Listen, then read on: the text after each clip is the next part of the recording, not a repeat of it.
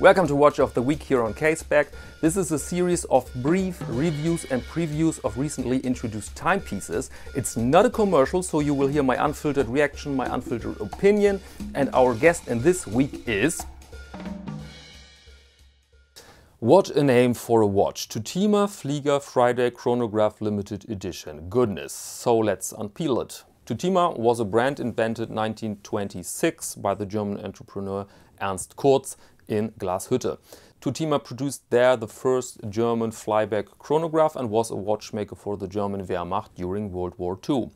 The company is still in existence and is one of those companies who really play with social media. And so they found out that bloggers, vloggers and other influencers have established the hashtag Flieger Friday to wear that genre on a certain day, like Seiko Saturday, for example. And now they've announced this watch to be a part of that hashtag. The Flieger Friday is the reissue of a chronograph from 1941, used during the war by pilots of the German Luftwaffe. And if you watch this video series often, then you have noticed that the same watch was used as a blueprint by Hanhart a couple of months ago.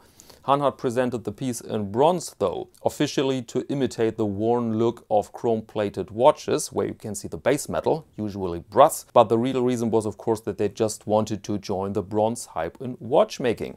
Tutima now keeps it more simple and more convincing if you ask me, and so let's go over the basics of this watch. We have here a hand-wound chronograph with a case diameter of 38.5 mm, which is the size of the original watch from 1941. 15.5 mm thickness and the length overall is 46 mm. Bidirectional fluted bezel with a distinctive red mark on position 12. Sapphire crystal on both sides and waterproof up to 100 meters. And inside is a modified Valjoux 7760, 28,800 vibrations and 48 hours power reserve. And this movement is the reason for the height of the watch. 7750 and 7760 have small diameters, but they are high. They give the watch always those quirky dimensions, but that can mean really presence on the wrist.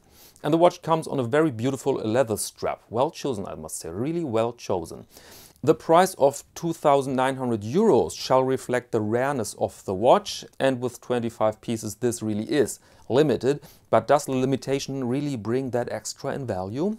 Open question. Nobody will be able to answer this at 100%, but we should keep in mind that the original World War II chronos by Tutima and Hanhart were not luxury pieces but rather inexpensive equipment, chrome-plated but sometimes with a flyback function.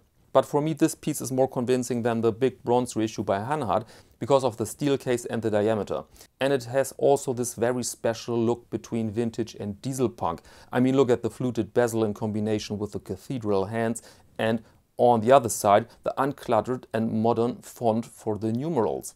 Today a rather strange look, straight from a movie set it seems, but it shows the design reality of the 40s. And I really love that they've stuck to the original case diameter here.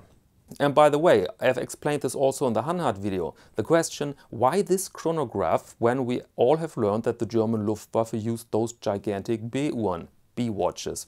Explanation is easy. If you see a German bomber from World War II, then you find they're always pilot and navigator. And the navigator was equipped with a big B-Uhr. He knew position and speed of the aircraft and could tell the pilot something like drop off in 30 seconds from now. And then the pilot hit the chronograph to know exactly the time of delivery. And if you want to see an original B-Uhr, then follow this link in the upper right corner. I had the pleasure to examine an old Valjoux watch, active radium inclusive. Family was not pleased about that. So, conclusion here, very interesting watch which represents an important part in German watchmaking. The ingredients of this watch are rock solid in my eyes, even the quirky dimensions. This watch will sit on the wrist like a piece of machinery and will have presence. The price is too high, let's just state it. But as mentioned in the intro, this video series is not a commercial, and when I explain here features in historic context, then this doesn't mean go buy it. I mean, we don't have to own something to learn from it, right? Okay, that's all for now. See you next Monday to Watch of the Week here on Caseback.